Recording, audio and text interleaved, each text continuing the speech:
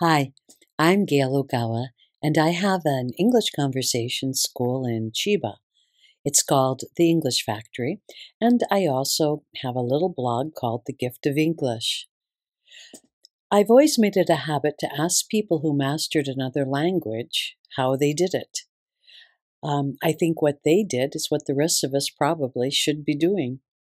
I was quite inspired by this interview with English professor Susan Williams. Let's find out how she learned Japanese over 40 years ago, long before the internet, how she got N1 Japanese proficiency qualification without studying for it at college or at a language school, and how did she graduate from grad school half in Japanese while being a single mom, raising 3 boys, and working full-time to support them. That's really a big accomplishment. Hi, everybody. Hi. Today, I'm with Susan Williams. I have known Susan for over 35 years. Must be. We are both members of an organization called the Association of Foreign Wives of Japanese. Yeah. And we have participated in many activities with our kids and shared many potluck dinners together. Yeah. Susan has a lot to offer in the way of how to learn Japanese and how to learn a language. So I'm going to ask her to introduce herself and explain what she's been doing for the last however long you've been in Japan. Yeah, 50 years. 50 years. Okay, go ahead and... Okay, hello. Yes, I'm, as Gail just said, I'm Susan and I come from England. And I've been in Japan for almost 50 years. It's a long time, yes. And when I was living in England, I came to Japan when I was 25. So before that, I started off as a junior high school teacher. Not languages. I taught social studies and physical education. Then I had to move back to my original hometown. And there it was very difficult for me to get a job in a high school. So the town is called Bournemouth and it's an English language learning centre for foreign students. So they were always very desperate for teachers. And so I got a job teaching foreign students. A large number of my students were Japanese, and so that got me interested in Japan. And so when I came to Japan, I couldn't speak any Japanese at all, except for, where is the station and hello. The way you got interested in Japan was basically from the students at the foreign language school. That's right. At the English school. Yes. Oh. Because, oops, there goes my mic, sorry. Originally I didn't think about going to Japan. I thought about going to places like Colombia or Brazil, or I was interested in Spanish. And my Japanese students told me they thought I was crazy to go to such a dangerous place and get kidnapped. Or, they said, oh, you should come to Japan. It's lovely, it's safe, you'll get well paid, there are lots of jobs, why don't you come to Japan? So I did, initially only intending to go for 2 years. And here I am. What year was that? 1974. How much Japanese did you speak? Very, very little. Really, like basic, where is the station? My name is Susan. And how did you learn that? So I learned that from a book that I'd managed to find in England. And it was very difficult to find any books on studying how to learn Japanese. Yeah. So I found one and I started doing that a little bit. And how did you learn about the pronunciation? Because I had some Japanese friends. Okay. My students. Okay. There was no YouTube. No YouTube. No nothing. You could buy vinyl records. For learning languages. I don't think maybe some of the audience even knows what a record is. There's no pause on a record. No pause on a record. You just have to go for it. Yeah. And anyway, so I arrived in Japan. And did you have a job lined up? I had written to 2 English language schools that I'd found in an educational newspaper in England. So a long time ago, that you had to write letters to apply for a job. Did, yes. And everything was through yes. a newspaper. And they wrote back saying, well, you know, we are very interested, but we can't say anything unless you actually come and visit us. You know, we have to see you and give you an interview. So when I arrived in Japan, the next day, the older sister of the family, I was staying with the family of one of my students in England. Okay, so when you arrived in Japan, you already had arranged a homestay. I got a homestay. With one of the students that you'd been teaching. Yes, that's right. And this was in Tokyo? No, it was in Ichikawa. Oh, Ichikawa, okay. Which is why I'm still in Chiba. Oh, basically. Okay. Yeah. She took me to the first school, and I got the job straight away. It was in Iidabashi in Tokyo. It was a nice, very nice school. It was attached to a university, and it was a very nice school. I was lucky because there were a lot of what we call cowboys around. Even cowboys? Japanese cowboys? Illegal, barely legal English language classrooms. Really terrible. Take your money and run. Oh, yeah. In British English, we call that sort of business cowboys. Okay. Plumbers who don't do their jobs. So they would ask Japanese people for a big down payment. Yep. And then they would disappear. Yep. And they were foreigners who did this, or they were Japanese. They were Japanese businessmen who would present a foreigner in front of the students, take your money, and then close down. And the foreigner was usually not a teacher. I mean, the foreigner was just anybody that happened to be passing. You know? Yeah, somebody who was non-Japanese. Non-Japanese and not a qualified teacher in any way. But anyway, I worked there for about 2 years, very happily. And they introduced me to lots of other jobs. Well, talk us. So you came to Japan, you get off the airplane. That time it was only Haneda.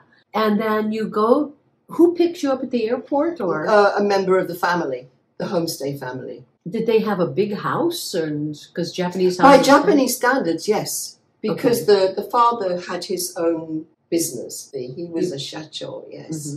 They were quite wealthy. Even by English standards, it was quite big. It was certainly bigger than the house I lived in England, because they were a big family, lots of brothers and sisters in those days.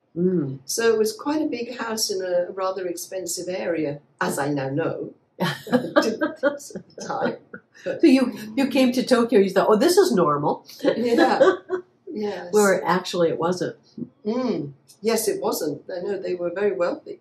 And because I got a job straight away, like I had to go literally start teaching the next morning, I had no opportunity whatsoever to go and study Japanese.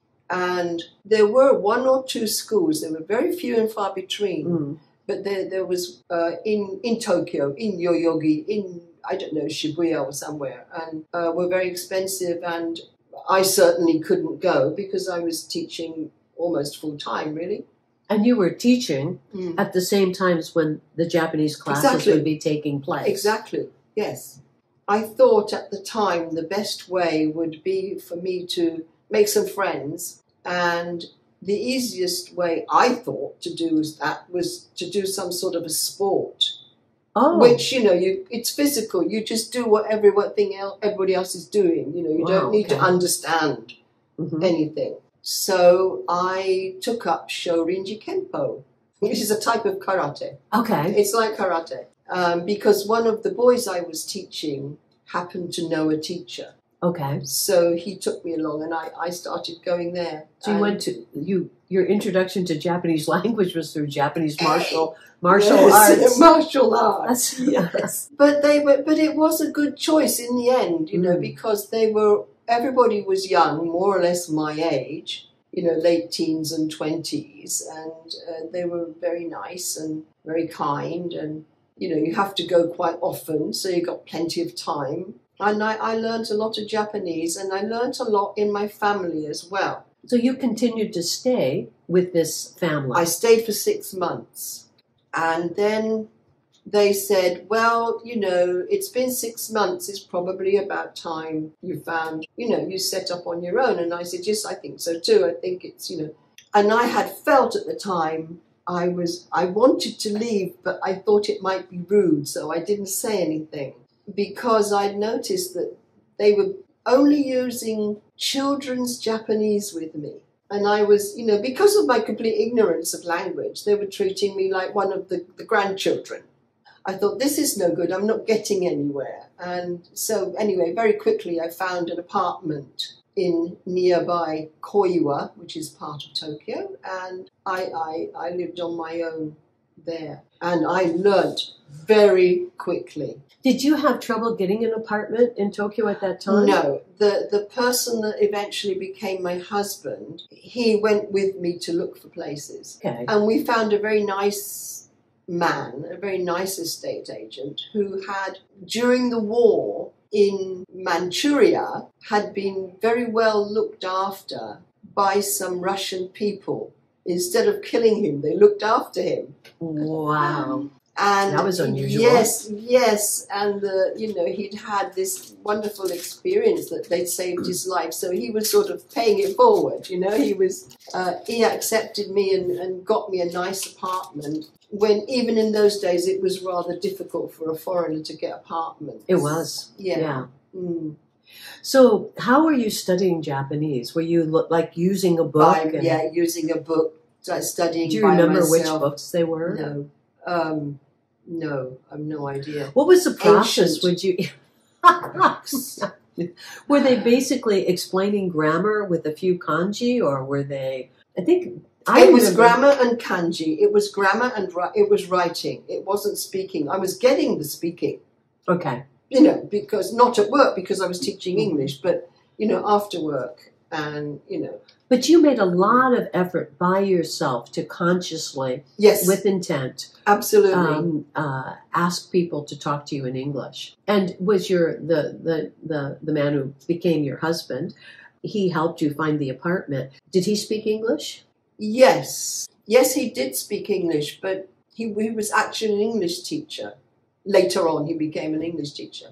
He was also concerned about my Japanese, so he would speak to me quite a lot in Japanese. Okay. Was that helpful? Was very helpful.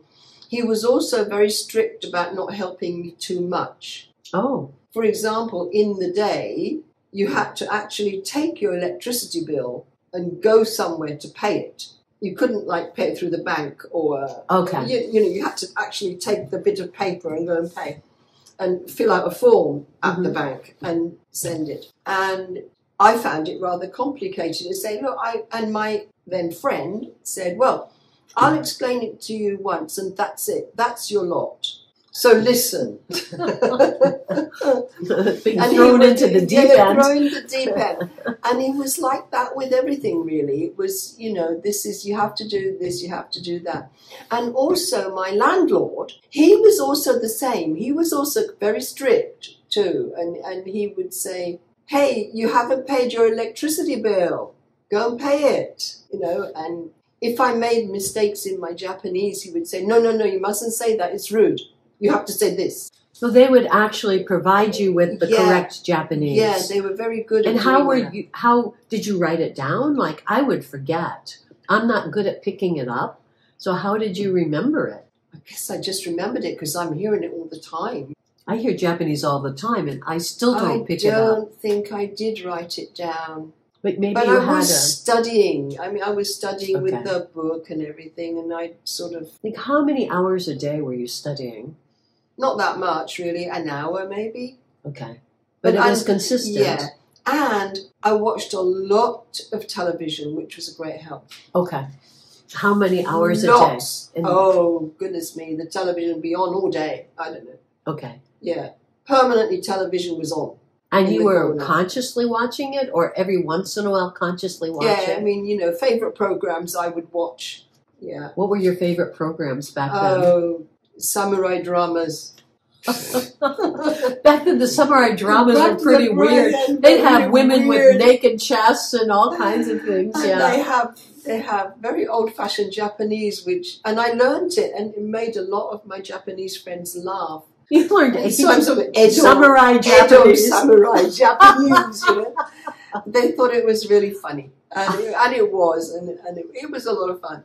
But also, there were modern programs, the news, the weather forecast, that sort of. How long was it between the time when you came and the time when you actually could say, while you're watching TV, oh, I understand, like, most of this? How many years was it? But, like, I stayed in that family for 6 months, right?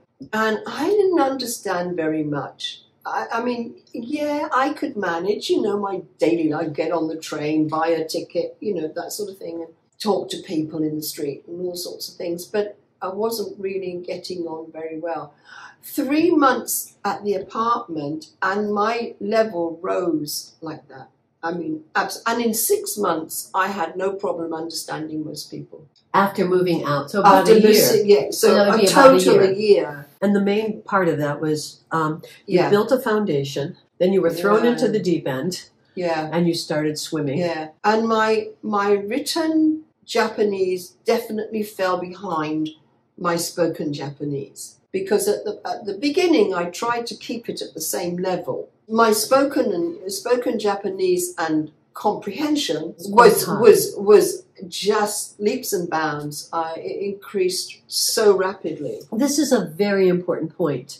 And this is what I'm discovering by interviewing people, is that the people who focused on the speaking first, whether it was by conscious effort, by, just some chance that you figured this out, that the people who focus on the speaking for whatever reason are able to very quickly go back and learn the writing in a much shorter time than it would have taken if they hadn't spoken. And I didn't have much need for writing. I mean, reading was important. I needed reading to, Was your reading level daily high? life. It was very elementary, but I gradually learned important kanji. And you would learn it because you already know how to speak it, and then you would be saying, this is about this subject, so this kanji is probably this word. Yeah, I didn't read Japanese. I didn't read any Japanese newspapers or anything. You read your electric bill. When you go, you read the electric bill. Is the number, right? But you go to the supermarket and you realize that kanji says daikon and that one says ninjin. By seeing the kanji, because kanji are very visual. It's not like letters. Interesting. It's very visual. This is a really big point, because people up to now that I've interviewed and people that I've talked to in the past, the ones who were able to focus on the speaking and the listening and speaking, had a very quick time to pick up the reading and the writing. It seems to be the natural process. Well, it is. I mean, I can go to the supermarket and I can look at kanji and say, I know that means carrot. Not just because it's in front of the carrot, but even if it wasn't, I can kind of read kanji. Yes. I know probably more meanings of kanji, but I have no idea how to pronounce them. Yeah. I have no idea how to use them in context in a sentence of being useful. Yeah. And then again, the person that ended up, after 18 months, 2 years, the person that ended up being my husband, we got married. I had done nothing basically about reading or writing. When we got married, I found it was necessary to cook. And for a wedding present, he bought me a set of very famous cookbooks. And he said, these cookbooks are designed so that any Japanese person who has an elementary school education can read them. Oh. They're not advanced kanji, they're not high school kanji, they're really easy kanji, and it's all, hiragana afterwards. And he said, these are fun, and also the food is really good and basic Japanese, so, let's use these books. And basically I learned to read and write with those cookbooks. Wow. They were really good because you get all basic Japanese. So you get the words like mix and chop and cut and combine and that, and all these which you can also words. use in other contexts too. Yeah, it's a very common theory that if you want to learn a language, you go through your hobby. You end up in a foreign country, you need to learn French, you need to learn German. Well, if you like knitting, you get knitting books in that language and you read it. Mm-hmm. Sports, do that. Collecting stamps, do that. But already you had you were conversational in Japanese. I was very conversational, and no problems with the conversation. Except, of course, I think that it wasn't quite as good as I thought it was. Because now if we go forward a few years, and I've had a couple of kids, and we have been teaching, like Gail, I'd been teaching at home in a classroom, and I had some little kids of my own, and so you and your husband opened your own English school. Yes, we opened our own English school. Back in the late 70s, early 80s. Yes. It was a booming business. Yeah. The pay was very, very high for English teachers at that time compared to even now. Oh, yes. Much higher. And it was an in thing to do. So every foreigner and anybody related to a foreigner would open an English school. Exactly, yes. As the children got more and older, it became more and more difficult to do. A friend of mine suggested that I might like to take over her job at a university as she was leaving because she was going to have babies and things. So I got my first university job, and I realized that I had to do a lot more reading and writing in Japanese to be able to keep up with the job. I mean, there was office work to be done. Do the sort of things that lecturers do, not only teaching, but there's all the administration work and... aren't there some college professors that don't have to do that? Oh, everybody has to do it. Okay. Everybody, nowadays. I mean, maybe in Meiji they didn't, but they do now. Or everybody has to write their syllabi, and they have to, in Japanese. Write. Yeah, in Japanese. It depends on the university. My university was not a big university for linguistics or anything. So they didn't have any, anything prepared for the foreign teacher. So I thought, oh, Lord, now I have to study. And how many kids did you have at that time? Pardon? 3. 3 kids. I had the 3, and they were all going to school by then. After a while, I decided I only have a bachelor's degree. If I want to get anywhere in this profession, teaching at a university, I'm going to need a master's degree at the very least. And I chose a course in Japanese studies. But they said, you need to get the grade 1 in Japanese, which N1. Is the N1. You have to get the N1 for Japanese, and at the very least 2, preferably 1, to get on the course with this British university in Japan. So I thought, oh, the time has come, and I got myself a private teacher, and she coached me. And luckily I passed, but I learned so much. So what was her method of teaching you? We just went through examination papers. So all of the universities have loads of example tests that you can buy at the bookstores. Yeah. I don't think this exists so much in America. And there are textbooks for the N1 test. Yeah. I mean, there are textbooks. We worked our way through a textbook. And also there are lots of reading passages on the examination. And it was advised that we should read a certain newspaper, the Asahi Shimbun, in Japanese, because articles from the Asahi Shimbun were going to be on the test. How many hours a week? How many? At her house, an hour, maybe, I don't know, actually, maybe 2 hours, 1 or 2 hours once a week. Once a week. And then at home, with 3 kids, a husband, and no husband by then. Oh, okay, the husband left. So you were by yourself. Yes. Okay, so you were by yourself with 3 kids. Yes. And you were doing the cooking, the cleaning, and preparing for your master's degree. Yeah. It sounds very odd now. Yes. I think it sounds heroic. Sounds odd.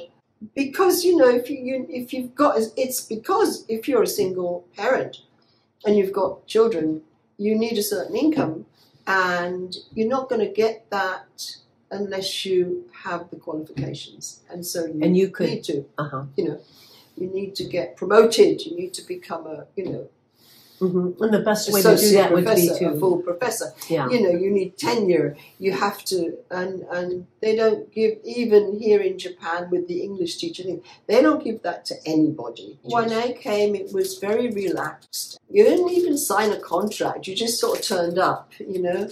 And then after a few years, it became a bit more organized, and, you know, there was the yearly contract, and I was part-time. And then I think in my 5th year at that particular university, they said, we really need a full-time foreign teacher now, because we need to be able to have somebody who can take the students abroad on, you know, English language courses in foreign countries. And, you know, we can't do that with a part-time teacher. So that was, I think, in my 5th year at that university. And there was some discussion as to whether it would be a 5-year contract or would it be a proper tenure. It was like, yes, you've got tenure, but not unless you can prove to us in the first 5 years that you're worth it. But I had noticed that there was a big gap in my educational qualifications and the rest of the Japanese staff who all had PhDs. You know, for me to progress any further, I would need something. So I thought, okay, PhD is probably not on, but I can get a master's. So I, at the time, Sheffield University in the UK was doing what they called at the time distance learning. And they had... What year was this? This was in about 2000. Okay. This is no internet or no good internet at that time. No internet, This is probably the kind you still had to plug into the phone. We did fax. Fax, okay. Or post. We would post our essays or fax our essays. After I'd finished it, people at the university started saying, my goodness, your Japanese has really improved.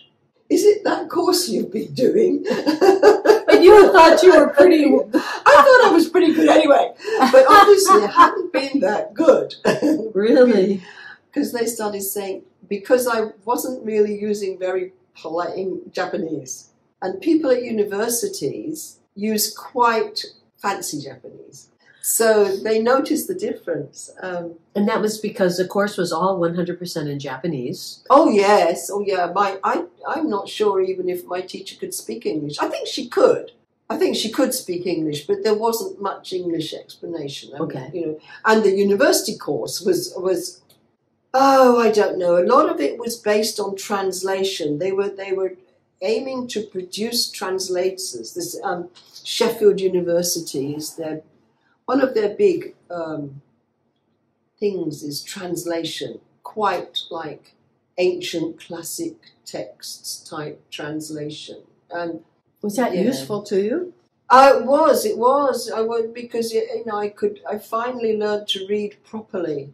You know, trying to write a dissertation and things in Japanese and read all the stuff in Japanese. Now, let me ask you a question. Between taking care of your sons, who were maybe in junior high and high school at that time, and between all the cooking, the shopping, the dog, and all the other things, when did you actually do this reading in preparation for the test? How did you manage that? At the weekends. The weekends. Yeah. Did you have time like late at night? And yeah, because like they were, as you say, you know, the oldest ones were the end of junior high school, or they were pretty well able to look after them. I didn't have to wait on them hand and foot, you know. They were looking after themselves, and I mean, I would cook something, but you know, if I'd asked, somebody would do some washing up, and so they weren't bothering me. Yeah, you know, okay. They weren't bothering me. So if I wanted to, I could do something in the evenings. Okay. And they were, even from right in the beginning when I started working full time, I really couldn't get home in time for them to get out of school. You know, it was a wee bit too early. One of the older boys would feed the younger one. Mm-hmm. You know, they were told to switch on the rice and make something like eggs to put on the rice. And it didn't matter what it was, anything you like. Oh, make ramen, I don't care. You know, just feed him, because he was still only like, I don't know, 7 or 8 years old. Okay. And I mean, it wasn't every day. And they were used to it. They were used to being left alone. So they survived. To do what they had to do. And I mean, and I just made a point of not making a fuss if the place was dirty. And they in a way, I think they appreciated being left alone.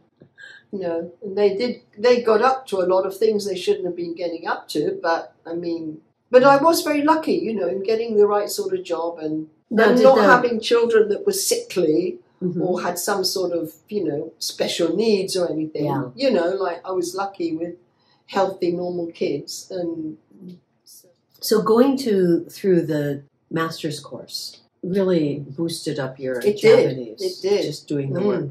How many hours a day would you say you had to spend on that? Oh, it's difficult to say.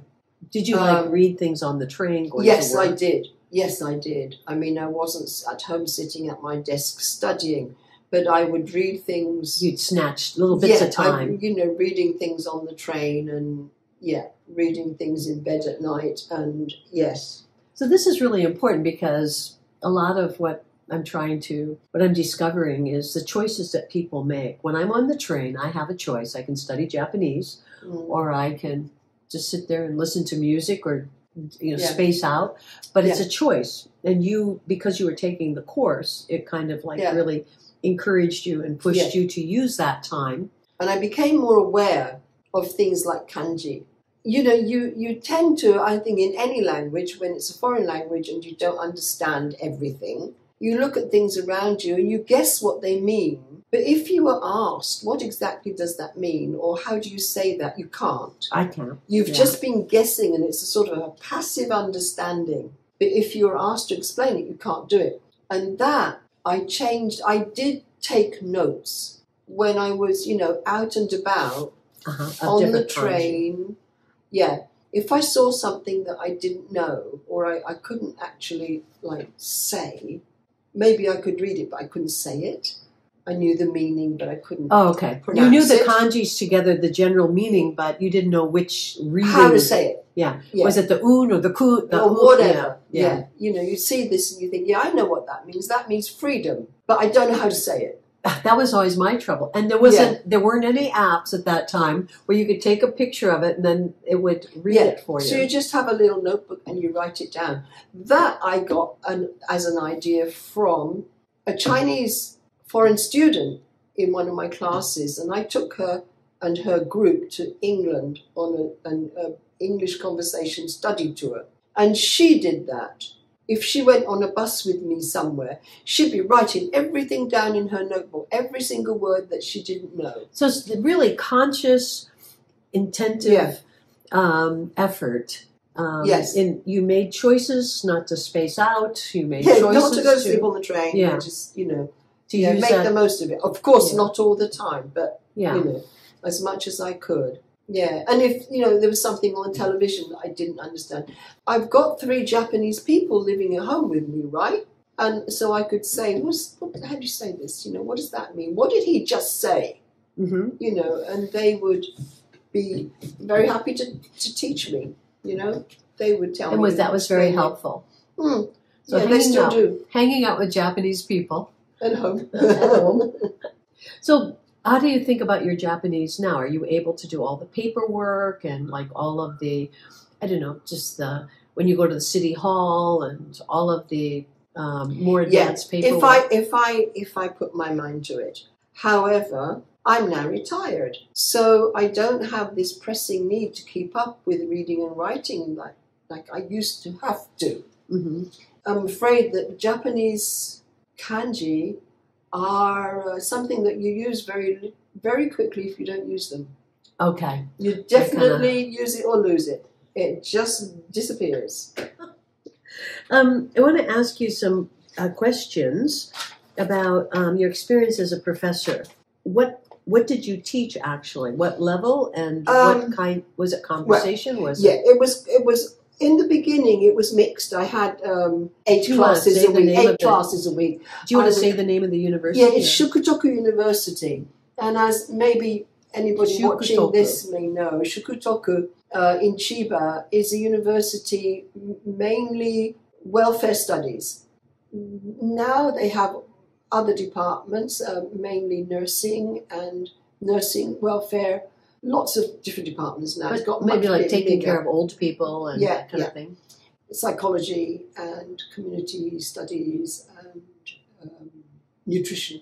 Mm-hmm. And in the beginning, I taught a couple of courses for special English for welfare students, so that if they ever had to look after elderly Filipino people, they could do it in English. And also I was teaching conversation.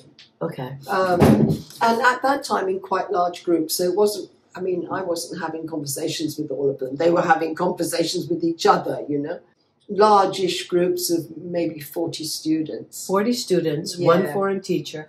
How many times a week did each student have it? Each student had conversation 3 hours a week divided between me and a Japanese teacher who would do reading and writing, and I would do speaking and listening. Now, the Japanese teacher, do they speak English in the class? Not usually. They would probably speak a mixture of English or Japanese.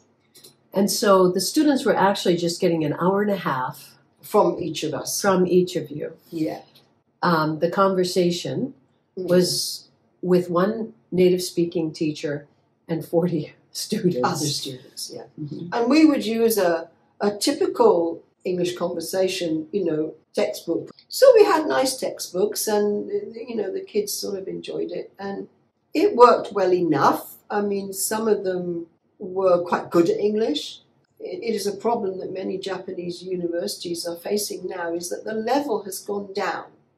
Oh, that's the academic review. Well, later we'll get into that more later.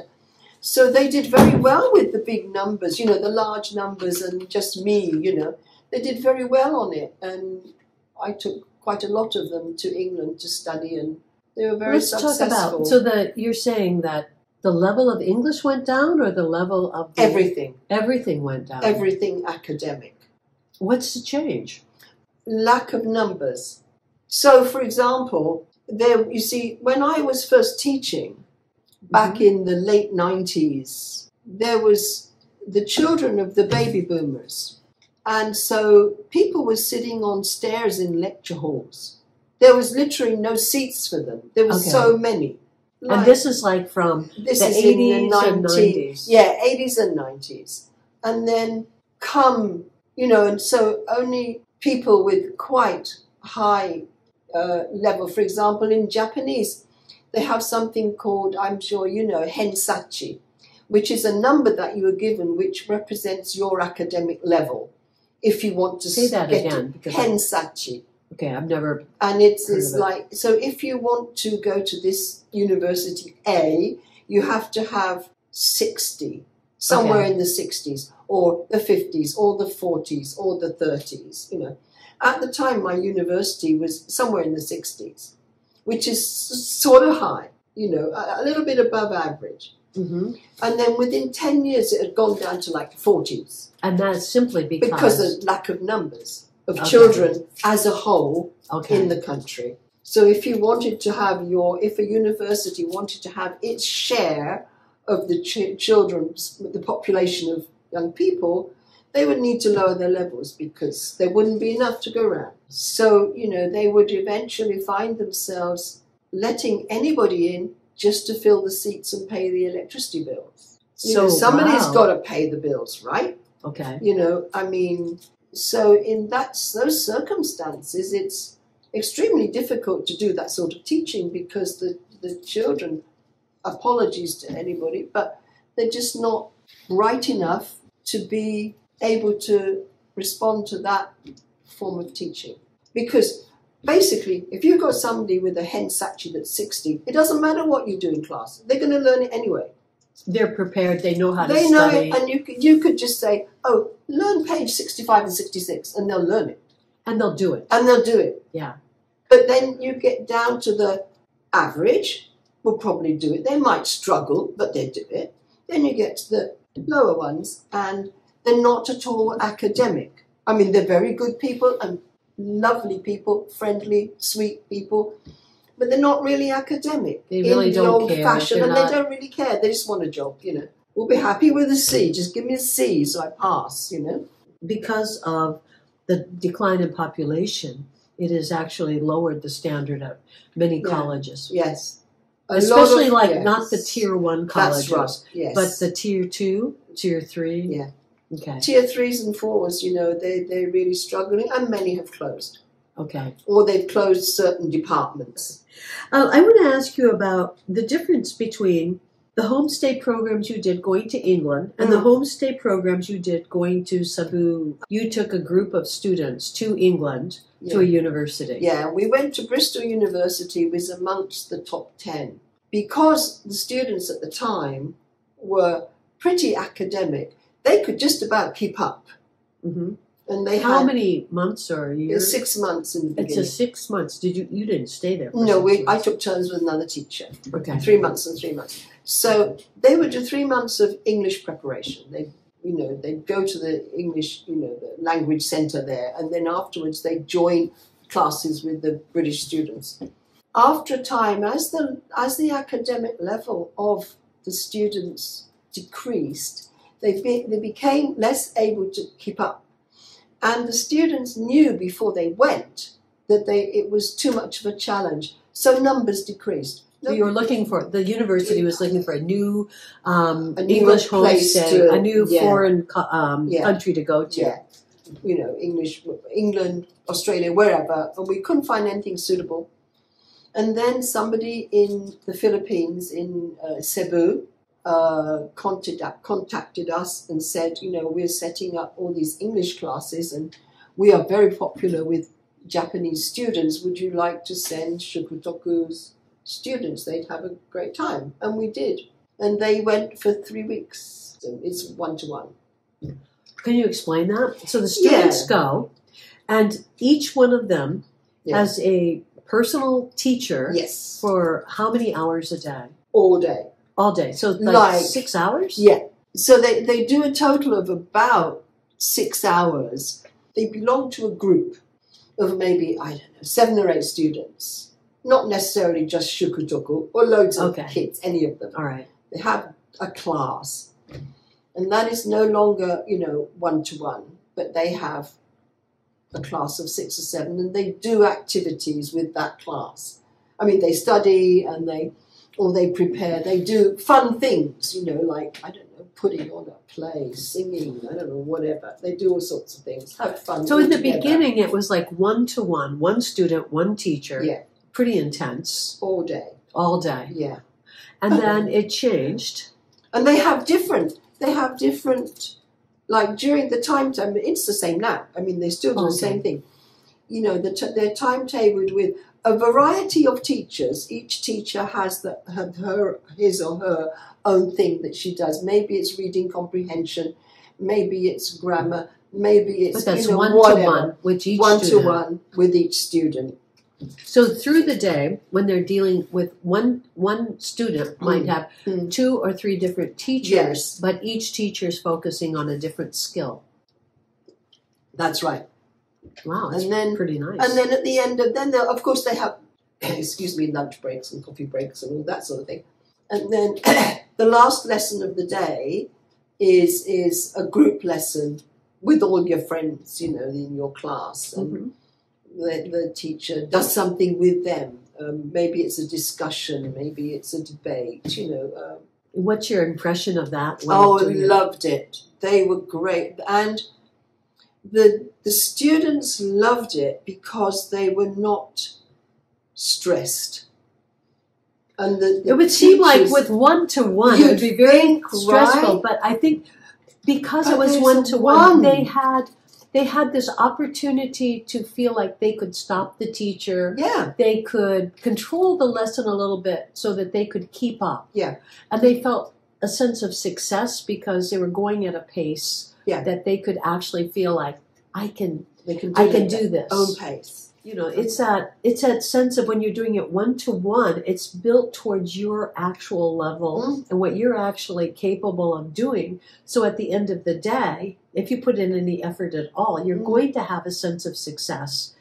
Despite the fact the other person might be a higher level, you still get to keep the success that you have because you're not compared to all the other people. Yeah, exactly. I mean, and they do, do a certain amount of testing and, seeing how they're progressing and things like that. I mean, it's not all play. It doesn't sound like play to me at all. No, and they take I work with the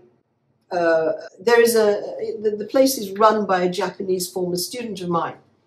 Oh. And she's the organization. The lady who is in charge of the sponsoring the children. Is she the one? Yeah. What's her name? Keiko? Junko. Junko. So Junko. We're going to talk about her in a minute. Junko will video everything you're doing. She'll go around, visit them, video them when they're doing their lessons and, at lunchtime and what are you eating and all that. And it's great fun. And what else she does is in the beginning, she's got a sort of a questions like you have here of, well, please tell me your name, what you're doing, why are you here, what do you like to study? And then she videos it. And of course they can't say anything. They go, English, nothing. But at the end of the 3 weeks, they can have a real conversation. 3 weeks. It's that intense personal and care. And the thing is that they're actually, when they're in the lesson, they're actually speaking. They're actually having to engage at such a high level. Yeah. I won't say high level, an intense it's level. It's an intense level, and they're absolutely unable to use Japanese because the Filipino person doesn't speak any Japanese. And they're with that person the whole time. Yeah. And there's no grammar explanation or anything like that. Not much. It's just speaking English. And they start with easy sentences, easy grammar, and they work their way up. They've got their levels. They take a little test in the beginning to find out roughly what their level is, and they've got like 6 or 7 levels, and they sort them out, But, wow. Suzan does volunteer work in the Philippines. Can you explain about your charity? Yes, my former student, I just mentioned, Junko, she went over, she was at a bit of a loose end in between jobs, and she went over to the Philippines. She's in her 40s now. Okay. So this is a student from 20-something years ago. When I was first at Shukutoku. And she went over to the Philippines to do some volunteer work in one of the big earthquakes that they had some 10 years ago. And when she went there, she just fell in love with the place and saw instantly a great need, especially for children, slum children. She found somebody that was starting an organization. They were getting people together to provide education for children from the slums. And, the poorest of the poor, these people have nothing. And she joined him and the other people that were doing it. Since then, he has left and she is now in charge. And it's become an NGO. NPO. Okay. I'm not sure which one she uses, but it's very official. Is it in the Philippines or in Japan? In the Philippines. It's a Filipino organization. Okay. Yes. And now she supports 100 children officially registered with her as members of that, support organization. But also, as many of you will have seen on the television at various times, there are the slums in the Filipinos. There's a very famous one which is near the garbage mountain. Okay. And the people go picking in the garbage. Is this in Manila? No, it's in Cebu. This is in Cebu. And people live off the things they can find in this garbage mountain. And of course the children are supposed to go to school. I mean, they do have free education in the Philippines. It's, not completely off the wall. And they just don't have the time to go to school because they have to help their parents earn some money by begging or finding food or whatever. And so at the last count, she has about 6 classrooms, one in each of these small areas of very severe poverty, where people almost do not have a roof over their heads. They're almost homeless, not completely. They have some shacks built. And she has built it up to quite a large organization. In the last few years, she's also started a system of sponsor parents. Sponsor parents. Parents, where you pay a small amount of money every month and you help support a student. And these students are taken on from about what would be the Japanese grade 2 or 3. Elementary school. Elementary school. And they come to the office, to the classrooms in the office building, every day after school. Mm-hmm. And they attend extra classes in English, mathematics, and Japanese. Because these children are so poor that they can't be successful in the Filipino system because they have nothing at home and they have no money. And so, they can't. All the homework has to be done on the computer, but they don't have any computers. So they get, 0 for the homework because they didn't do any.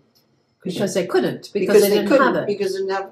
Not only a computer, you have to pay for internet. Exactly. So that sort of thing is such a handicap for all of them. And so what she provides is that after school, chosen children. Okay. Who have some potential. Yes. Yeah, some seriousness. The most potential.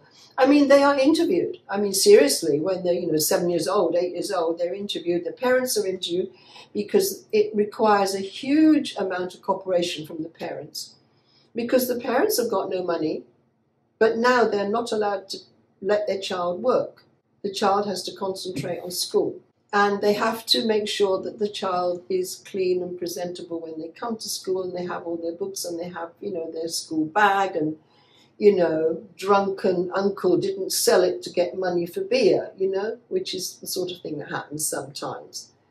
And it's a through huge no fault commitment. of the child themselves. Exactly. The commitment for the parents is huge.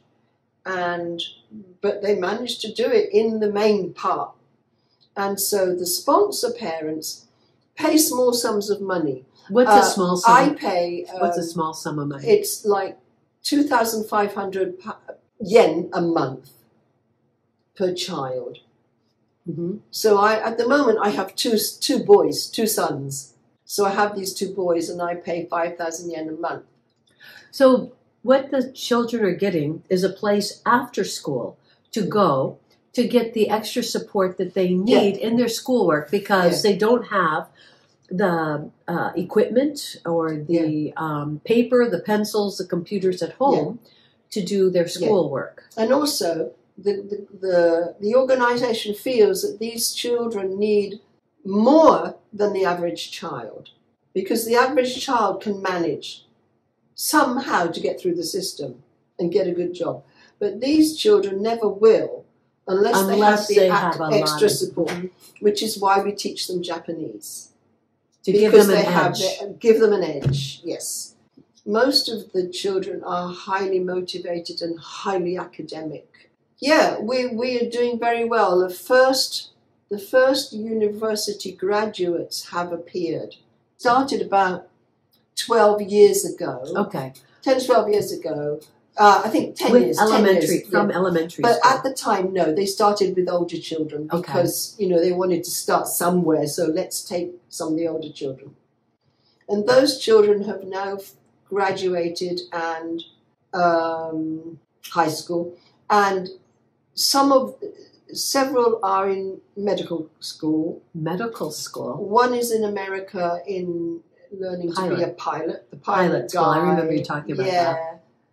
Unfortunately, one girl who wanted to do the same thing was not allowed to because they wouldn't allow a Filipino woman in to study. America refused a Filipino woman because she's a woman. Because she was a woman, and they thought that her motivation was to come and get a husband. Get a husband and stay here. Yes. There you go. And that's America. That's America. In 2000 and what was it, 22? So I don't know what she's doing now. I think she's maybe going and doing law or something. I'm not sure, but then she can sue America. Then she can sue America. Yeah, sue America.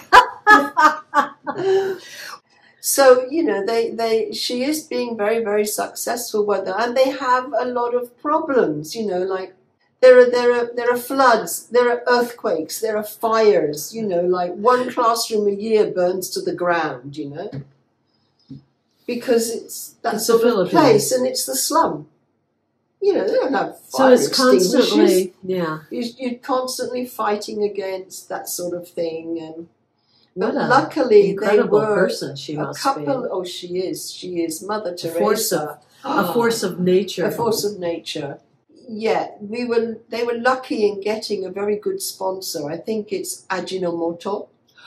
Oh, okay. Ajinomoto became her sponsor, which is going to be a big help. And this is why they've been able to build classrooms in those very, very needy areas. I mean, it's just a prefab, a small room. But it's somewhere to put the books, it's somewhere for the kids to sit down, it's somewhere for the computers to, be on connect with the internet. Connect with the internet, all that sort of thing.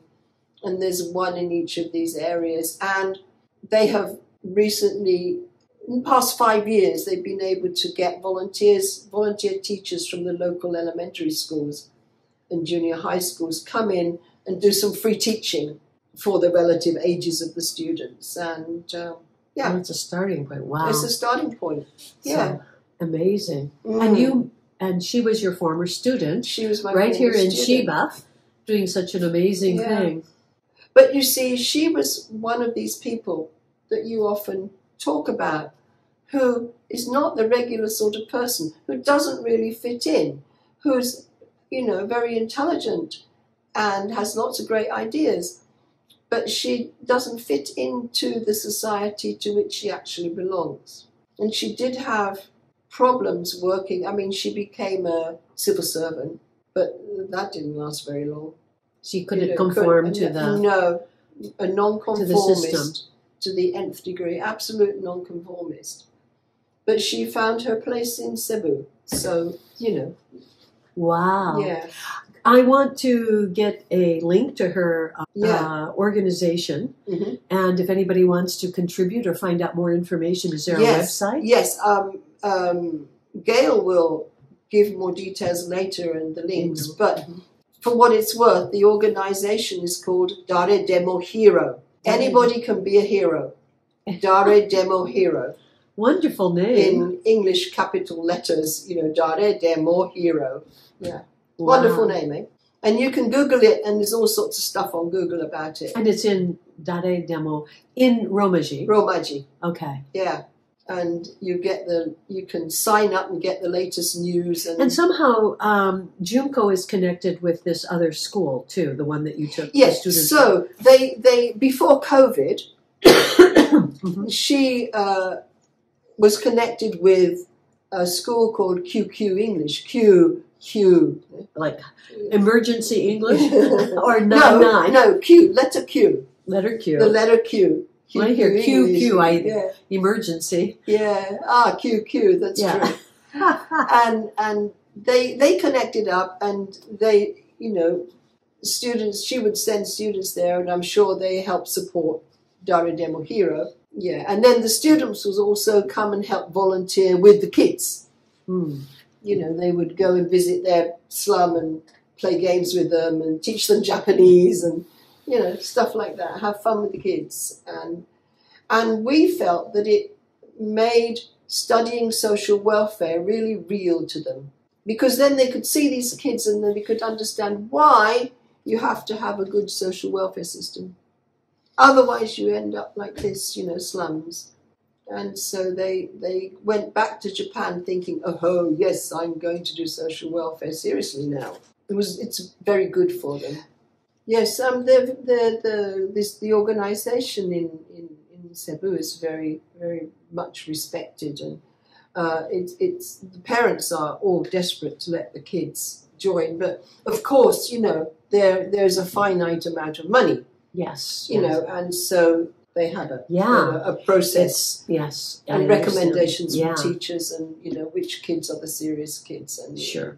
who really wants to learn, and It's all about and money. sadly whose parents will probably support them. That's very important. Because if the understand. parents are not in, the kid's not probably. Well, not gonna hopefully, make it. some of the students who graduate will be able to go back They are and hoping for this. becoming the change that's That is necessary. the aim. That is that Cebu needs well-educated, decent people, not only the sons and daughters of wealthy families who, just go automatically into all the top jobs. They need decent, honourable people to fill in the jobs so that they can improve the lot of ordinary people in the Philippines. Generally. And, it has to start with education. Very good. Yeah. I'm going to ask you one more question. Suddenly you had all of the power to change all of the education, the English education in Japan. What would you do? Not make it necessary for entrance exams. That's what somebody else just said too. Yeah. Yeah. Just, like A person, Nick. you don't need to have English to get into university. England stopped this a long time ago. Is there anything else you would change? Yeah, make sure all the English teachers speak English. Sorry. Not being cynical, really. So it's been your experience that there are a lot of English Yeah. teachers. Now, what level are you talking about? Right the way through.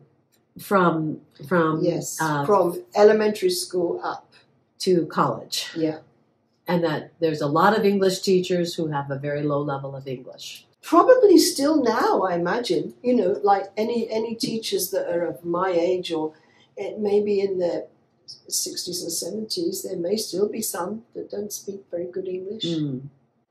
The other day I interviewed this Nick, and he's a manzai comedian, and he also has his own English education program. And he basically said a lot of the same things you did. He said, eliminate the requirement of English into a university. And the way that you learned English or Japanese by turning on the TV, he totally said, in English class, have the kids just watch movies all day. Yeah.